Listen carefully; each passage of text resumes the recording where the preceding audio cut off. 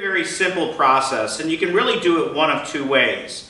Number one, our rehab team can go ahead and get your property winterized for the winter months. And all you would do is go to our website, chaseforeclosure.com, and we have a rehab order form. You just fill that out quickly, hit submit, and that gets sent over to the rehab team, and they'll go ahead and get the property winterized.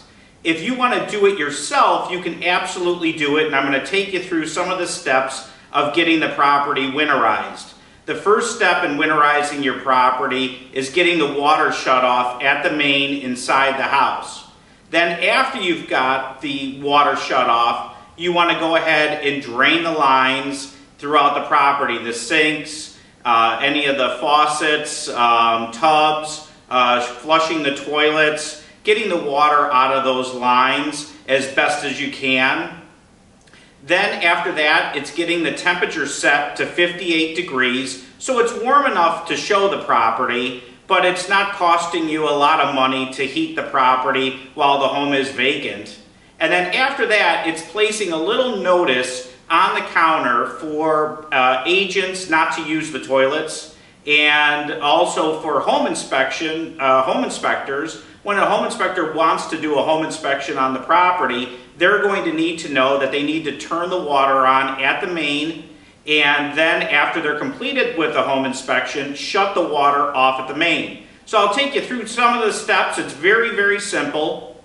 The only couple things that you want to think about is if the property does have a sprinkler system, you do not want to turn the water off at the main on those properties. And if it is a townhouse that's interconnected where multiple units are connected to one main shutoff, and that's very, very rare, but we bumped into that on occasion, and you will need to leave the water on at the property and make sure that the heat is on at the house as well. So I'll take you through those steps right now.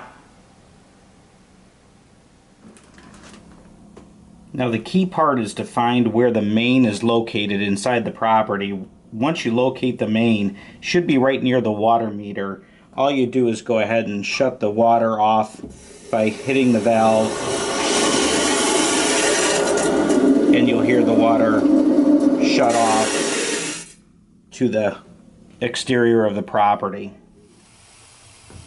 After you've shut the water off at the main inside the property, you want to go to each one of the sinks, toilets, tubs, and you want to go ahead and drain the line to each one of those areas. And so at the kitchen sink here, we're going to let that go ahead and run out, the water run out of the line, and eventually the water will completely run out of the line. No longer will any water come out. Essentially, we've winterized this particular area of the home. You'll want to make sure that the furnace is set to heat. So make sure that the furnace thermostat is set to heat, and then reduce the thermostat to 58 degrees. That will keep the property again warm enough to show, but it will also deter the pipes from freezing inside the property. This is the document that you can place on the countertop that, number one, lets the buyers and agents know to please do not use the toilets at the property as the water has been shut off.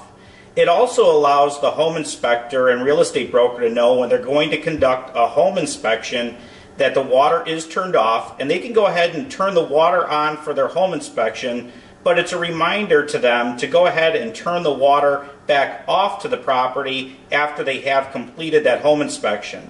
This document can be found on chaseforeclosure.com. We have it under our news section, and if you search by winterization, you can download this as a PDF and print it out and bring it to the property. Our rehab teams also have this form, and they'll go ahead and place that inside the property if they are doing the winterization. Winterization is a rather simple process. Now you can go into more detailed type winterization where antifreezes drop down the lines are blown out with an air compressor. That's typically used on a foreclosed home where there is no heat to the property. So there is another level you could take it to.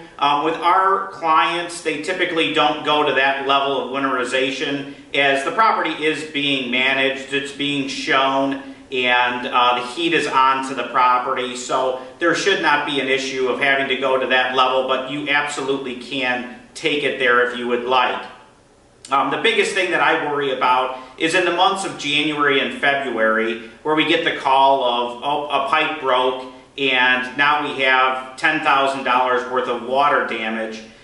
We don't want to have to get into an insurance claim on that. That's only going to increase your rates by making claims on one of these properties because of a broken pipe. It's a simple fix by turning the water off at the main, draining the lines, and then that way, if the furnace was to go out at the property, the pipe could break, there could be a break, but that might be a $100 cost to fix the pipe and the drywall and a little bit of painting.